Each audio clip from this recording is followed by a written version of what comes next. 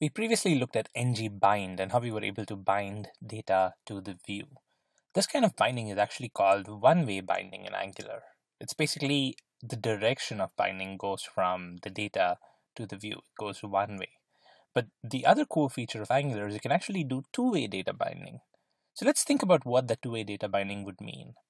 In a traditional server-side application, when you have to send data from the client to the server, for instance, you have the user fill a form or fill a text box or something like that, and you want to send the value of that text box to the server, what you would need to do is an HTTP request, because the application is on the client side and your server-side application is running on a completely different machine. So there has to be this request from the client's browser to your server, where the data that the user entered in the text box is transferred to the server.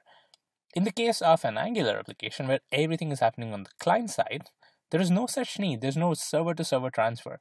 Well, there is, of course, some kind of a server-to-server transfer that needs to happen when you want to persist the data. But if you're messing around with data on the client's browser, you can actually send data from the view to the controller. Here, what we've done is from the controller to the view.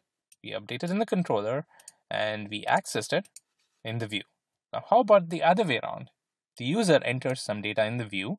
You want to update it in the controller. You want to get that value in the controller. Well, that can be done, and that's two-way data binding. I'm going to demonstrate that by having some kind of a user input. I want to have the user enter some value, and the simplest way to have the user enter anything is by adding a text box. So I'm going to add a text box over here. I'm going to use the input tag. I'll say type equals text, even though that's not really required. It's the default. And I'm going to close the input tag. And let's say I have a caption here. Please enter your name. Now I refresh the page. Well, now I have a text box with a caption. Now this text box doesn't do anything. I can type in stuff here and nothing happens. What I want to do is get the user's input in this text box, and whatever the user types, I want to update the scope. It's basically the reverse of what we did earlier. Earlier, we updated the scope object in the controller, and we displayed it in the view. Now we want to do it the other way around. We want to update the view. When the user updates the view, when the user types in something, you want to update the scope object. So let's say I have a scope variable called username, right? So let's say I have this. I'm going to do $scope.username. This is my variable that I want to have to match the value that the user enters in the text box. Now I want to say, hey, Angular, whenever the user types in something over here, update scope.username with that value. The way to do this is, you guessed it, another directive. And the name of the directive is called ng-model. ng-model takes in an expression which is the scope expression. In this case, it's user name. I'm not doing scope.username. Again, remember, anything you do in the HTML is automatically prefixed with a scope dot. So when you just say username, Angular knows you're referring to scope.username. Okay, so now I have the username string referred to in ng-model. And this is actually all that we need to tell Angular to say, hey, when the user enters something in this text box, just bind it to username. But this one's the reverse binding, right? It's going the other way. It's going from the view, from the text box, to the model object, which is on the scope. Now I say I refresh this and then type in something. Well, I can tell you that Angular is doing this thing. Angular is updating it and it's binding it, but it's hard to tell because you're not really using it anywhere else. So in order to verify that Angular is doing this, so I'm going to have a paragraph tag.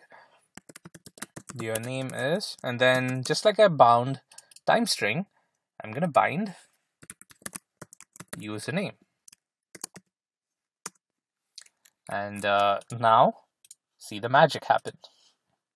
Right now, there is nothing in the username because it was just initialized with an empty string.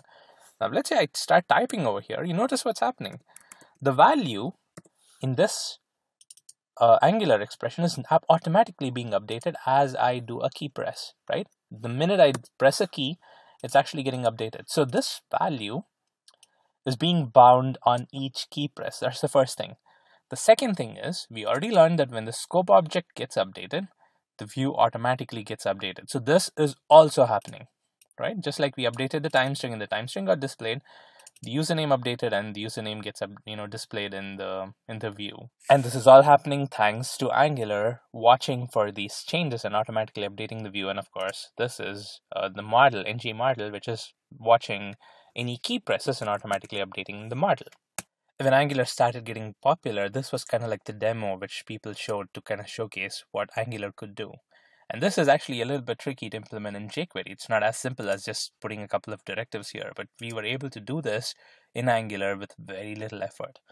If you look at some of the Angular tutorials, they kind of start off over here and you won't really know what's happening. But if you've been following along this course, you kind of know what the scope is and you kind of know what data binding is. Now, hopefully you will be able to appreciate what's happening here and how this thing works. So this is two-way data binding in Angular. We'll be doing this a lot when you're building a web application using Angular. And this is kind of fundamental to how Angular separates the view from the model. You just have to hook in these connectors between the view and the model, and then Angular takes care of updating one when the other updates. So this is very handy when you want to have that separation of concerns.